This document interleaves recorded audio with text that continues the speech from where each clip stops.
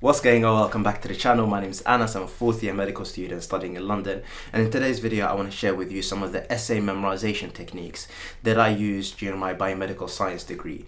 And these are the exam techniques that were really key in helping me do well overall, to the point where in my first and second year I was able to consistently rank in the top 5% in my year, and then moving from there in third year to just get an overall first class degree. So I'm not going to talk about how to write an essay or what to include in your essays, because you probably know better about your subject than I do, and also it's a bit late in the year, so you probably just want to memorize your essays now. But there's a few things that make essay type questions a bit more difficult than like standard short answer questions and multiple choice. And the reason for that is the university can actually vary the way they ask the questions and the way they word them. And so what that means is when you try and memorize a whole essay or a whole introduction, it might not necessarily apply to the questions that they're asking. So even though they might be asking a similar topic that you might have prepared, the way they word them means that some of the things that you might have written might not be applicable. The key strategy for me in order to memorize these essays and also try and tackle these essay type questions was to create almost a filing cabinet in my mind, where I try to store different categories of information and I can extract from them whatever I need whenever I need. So if they ask a question which I haven't prepared, then I can just extract this kind of information and then another type of information, and then just build an essay that I need to kind of produce at that time. So what I've done is gone back to my time as a third year biomedical science student and try to map out the process and the key steps that I took in order to try and do as well as I could. And I've mapped it out to maybe 3 steps or 3 categories overall, and so we'll talk about some of them today. If you like this video at the end, then make sure you like the video and comment, subscribe, and also follow my Instagram as well, where you get to see behind the scenes of all of this and behind the scenes of medical student life. But enough of just the plugs. Let's move on to the first thing.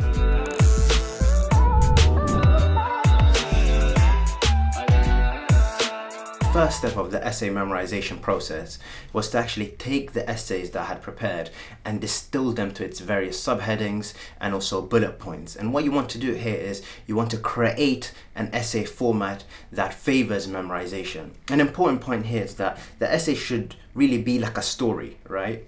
Where you're taking them through a timeline of whatever it is you're going to talk about, almost to the point where they can kind of predict what you're about to say next. When you actually distill it to subheadings and bullet points, then that story becomes very clear and it's easy for you to remember and it's easy for the examiner to follow. Okay, so let's go through some of the essays that I had written, and so you know what I'm talking about. Here are some of them that I have written, and let's go through one here.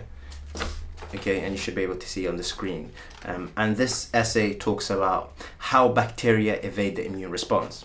Okay, and so what I have done here is on the first page just added some information in bullet point format that I can use in order to produce an introduction if I need to on this topic.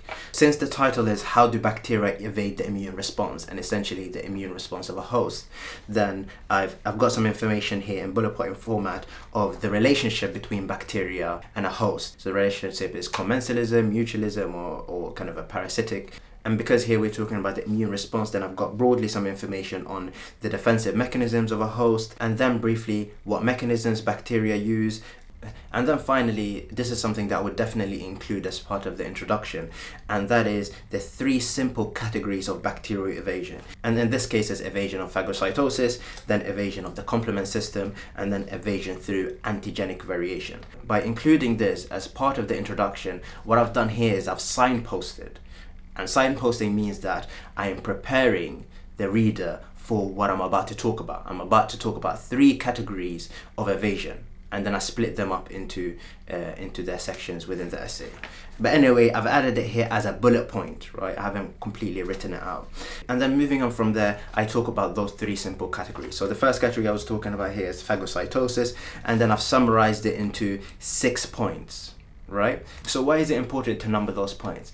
Well, what that does for me is that now I remember there are 6 specific points of phagocytosis evasion, and then I can just kind of remember them. Okay, the first point was this, the second point was this, the third point was this, and I can do that while I'm writing the essay. But the other thing is, when I number them in that way, then I'm also kind of signposting to the person who's reading my essay, because then they can easily follow point 1, point 2, point 3, point 4, point 5. And then I move on to talk about evasion of the complement system, and then I move on to talk about how bacteria change their antigens in order to evade like T cells and B cells and all of that, and evade immune kind of recognition. And so yeah, I divided it into overall 3 overarching bacterial evasion mechanisms, and then specifically within that, for this specific essay, I divided it into bullet points. Now you might be asking, why is it important to format the essay like this when you're learning it? Well, number 1, it's easier to memorize bullet points than it is to memorize big chunks of text. Number 2, it provides you some flexibility. And in order to learn large amounts of information in a short space of time, it makes sense to only learn the high yield information instead of learning a bulk of words that you might not use, right? And so that is the second point. And the third point is that it is faster to go through when revising a bullet point format kind of page than it is to go through a big bulk paragraph. And that is key because that increases the number of times that you're able to go through that essay before your exam. So the second technique that was really key in helping me memorize these essays as quick as I could was the use of the Feynman technique, or group work. This is probably the only scenario where I actually utilized group work properly and where I actually found it really effective. The principle of the Feynman technique essentially just says that one does not truly understand the topic until they can explain it to someone else. And so what I used to do is sit down with another person and then talk them through specifically what I would answer for a specific essay question. So for example, if it was, how do bacteria evade the immune response? Then I would start off with the introduction, and I would say, so in the introduction I would include so and so and so, and then I would signpost to 3 overarching topics: phagocytosis, complement, and antigenic variation. Then I would move on to talk about those topics. I would talk about phagocytosis and how the bacteria evade them. And the way the bacteria evade phagocytosis is through 6 overarching points. The number 1 is through this, number 2 is through this, number 3 is having a capsule, number 4 is, I don't know, whatever it was, I can't remember now. And then whilst going through this with someone else, I would also include the studies that showed these things. Why did I find this useful?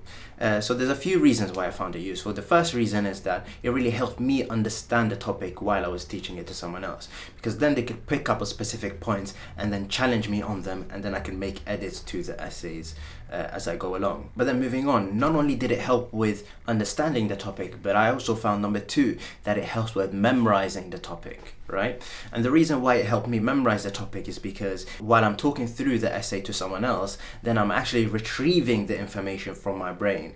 And by retrieving that information, you're actually using active recall. And then by explaining that topic to someone else and you're articulating it to someone who's external to you, then I found that it really cemented that knowledge in the brain as well, so that it becomes easier to retrieve that information. And what I found is that once I had gone through the essay like this with someone else in detail, then I would actually never need to do that again. And it was almost like I didn't really need to revise it much, apart from doing it in my own time and trying to go through it as many times as I could. Now let's talk about the third and one of the most important techniques I use in order to try and memorize the essays real quick. And that summarizes into the point of frequency. And the easiest way for me to explain this is through a graph. So let's say on the x-axis you have the number of times you've gone through to try and learn an essay, right? And then on the y-axis you have the amount of time it takes you to go through and learn an essay. So let's suppose that you're trying to go through an essay for the very first time. Then for the very first time, it might take a huge amount of time, right? It might take 90 minutes to go through and learn an essay. And then the second time you try and go through that essay to learn it, might take 60 minutes. So you can see that the time is decreased. And then the third time you go through it, it might take 10 minutes. And then for the fourth, it might take 5. And then after that, it might take even a minute, right? And so what you can see here is that there's a relationship between frequency and time. As your frequency increases, the less time it takes for you to go through an essay. So the first time it took 90 minutes, and then the fifth time it only takes 30 seconds to go through an essay.